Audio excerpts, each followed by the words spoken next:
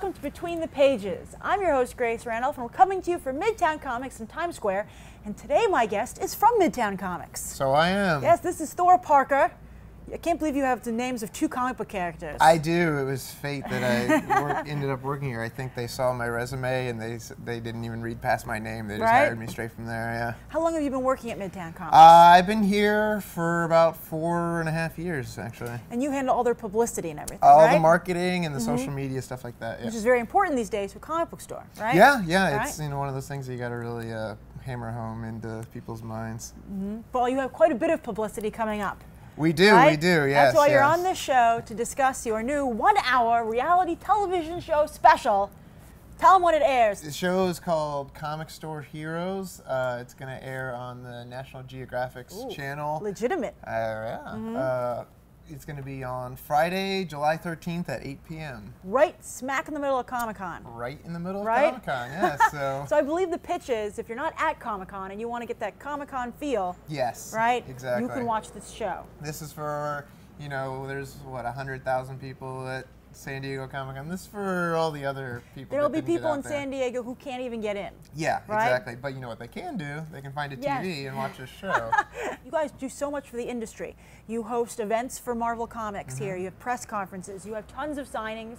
You do big DC midnight events. So you're so used to putting the attention on comic books. How is it having the attention on you? It's different. I mean, I myself like to be in the spotlight, so I mean, for me, I like it. I think it's a little weird for some of the other guys in the store that are on the show, but we wanted to kind of get our ideas out there with how we look at comics and how we look at the industry. And when we were approached if we wanted to do this show, we said So it was someone else's idea. Someone else came up with this. We've had, I mean, over the years, and the trends of reality shows and stuff, this isn't the first time that we've been approached for a reality show.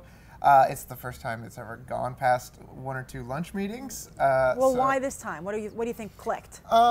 It's hard to say. I mean, we'd been working on this show with Parthenon, which is a UK production company. They had the passion to actually keep going with the project, whereas other people other times kind of just seemed like it was just going to be a quick trend sort of thing. And they're comic book fans too, so they were really adamant on pushing the idea and really making sure that it actually came out. How long did it take to film the show? We've been filming this for almost 2 years. It's weird. It's gone. Really? Yeah, it's gone through a lot of changes.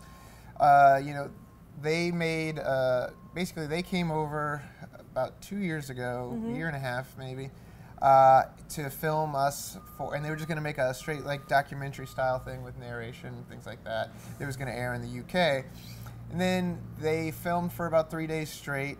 Just one. When you watch the show, 99% of the shots are done by this one guy, their camera guy Ed, who's an amazing guy. So he came over all by himself and filmed for 3 days straight with us and some other customers, things like that. Went back to UK, they cut it, they really liked it a lot, and then they said, I think we can shop this to the US to see if it'll air there. So some people, though, will also bring up that you're not the first comic book reality show on US television. We are not. Right? There's one on AMC with Kevin Smith. Yeah, yeah. And how is your show different than that show? Well, that show, the first season has aired already, and I guess a lot of people kind of compared it to as sort of a comic book Pawn Stars kind of thing, where people come in, they sell their stuff, it's all about the deal. There's elements of that in our show as well, but it's not as strong as a focus as it would be on theirs. Ours is more about kind of putting a spotlight on the comics community in general, the people that come into the stores, the people that work in the stores, just kind of showing them in their natural environment. That makes sense to me, because I would imagine that while it's exciting to see someone selling their old comics, that's not a huge part of the industry. Right, exactly. Yeah. And you get a lot of people that might not know the comic book world or the comic store world watching the Kevin Smith show, and they think they might come off thinking that any old comic book or toy that's sitting on their shelf they can bring in and try and sell, and it's not. That's not what the comic book stores are. We're not pawn shops. Yeah, I mean, this isn't all trading up. Exactly. Yeah. I think the show's. I think the show's a lot of fun. When people come on Wednesday, they're walking out with merchandise. They're not just bringing it in. Yeah. And you guys get very crowded on Wednesday. How many people would you say go through the store on a Wednesday? I would say at least 2,000 people every week. That's great. On just a Wednesday. And also, would you say that movies are increasing the amount of people who read comics? Definitely. Are you seeing that? Like just using Avengers as an example, that movie did amazing. It's like the #3 rated movie of all time. Yeah.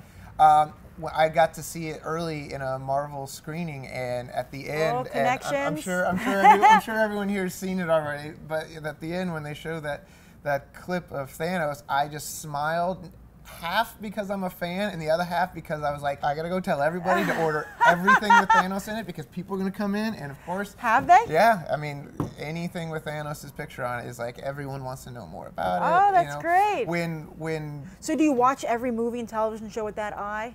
I try to, I try to enjoy it for what it is, but then also, thinking of it from a marketing and business standpoint, it's like, what's gonna be big, what's gonna drive people into the store, stuff like that. So when someone sits down to watch Comic Store Heroes, what do you hope they walk away with? I hope they walk away with a different, if they haven't yet formed an opinion of the comic book world, I hope that they walk away with an opinion that's of the nature of, these are all really great people that have their own hopes and dreams and their own goals to achieve, and comics are a way that they're using comics as a way to achieve these goals and become better people or advance their lives, things like that. Who are some of the people on the show that you're going to be spotlighting? We have... You have Jill Pantozzi. Jill Pantozzi, yeah. The Nerdy Bird, she's on there. And she has, very amazingly inspiring story. Yeah. And I think that really comes off in the show, too. We have Zoe, who works at the store with us every now and then. She's on there. This other guy is named Chris Notarelli. He is a fan film director who wants to make his own comic book / movie. So it's kind of following his story about creating the book and then creating a movie based on the book, that kind of stuff. So, and then there's Alex, who's our back issue buyer. He's kind of set on this task to find this back issue for one of our owners that he's been coveting all his life. And you can watch the trailer for it online on YouTube. There's a link in the video description. But one of the most interesting things that I heard in the trailer was that you guys are the biggest comic book store in America? Yeah, I mean, it's we are pretty big.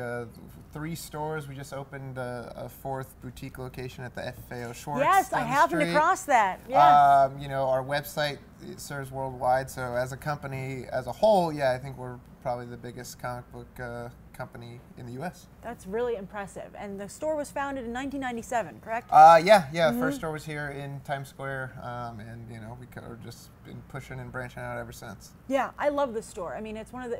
You're here every week. I am. We love you too. So. I'm a regular, and one of the things that I like about your store is that it's so accessible to the mainstream reader and also the new reader. Right. One of the problems I had growing up getting comics is that there'd be that shady back of the store part. Yeah. And my parents were like, "What's back there?" I remember wandering back there once, and I was like, "Whoa, turn around, Grace!" Right. And but these stores are great, and so I see a lot of kids come in here on the weekends and stuff. And you get a lot of tourists too. Yeah, I mean, we try to keep it friendly to everybody, whether you're a hardcore reader, you're here every week, or this is your first time after just seeing the Avengers movie or something like that. It's open to everybody. You're going to find something that, whether you're into, really mainstream stuff or harder to find indie books, I mean, we try to cater to everybody. So be sure to tune in to Comic Store Heroes on July 13th on National Geographic. And also check out their satellite store if you're in the New York area at FAO Schwartz. It's pretty inspiring if you're a comic book fan to see comic books being sold in such a mainstream, iconic toy store. It's pretty nice.